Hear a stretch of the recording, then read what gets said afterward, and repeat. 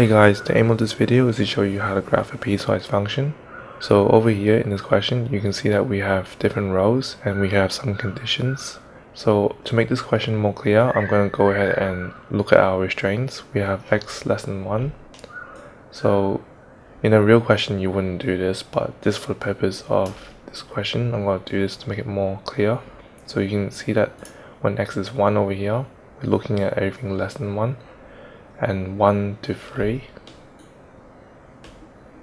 So these purple lines are just our restraints. So now to look at the actual function, we have f of x equals negative 3, which is the same thing as saying y equals to negative 3. So at y equals to negative 3, we have the line that looks like this. And because the function y equals to negative 3 is less than 1, we don't go past the line x equals to 1.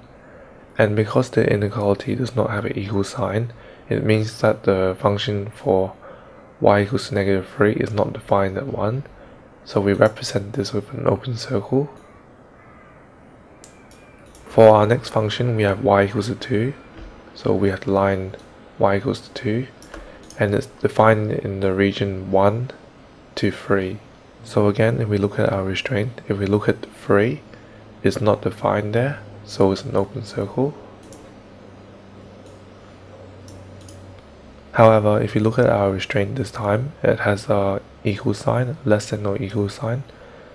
So how we represent this is a closed circle, which is filled in.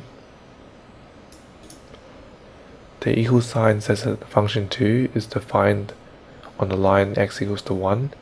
So we must include this into our piecewise function when we graph it.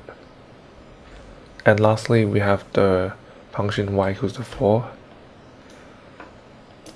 And if we look at the restraint, there's no equal sign, there's only a greater than, so we leave it as an open circle.